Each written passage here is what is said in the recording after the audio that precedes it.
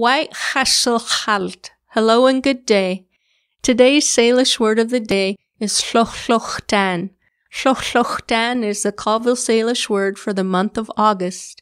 I might say, wan. It's too hot there in August.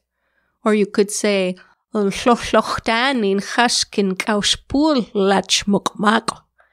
August, I like to go camping in the mountains.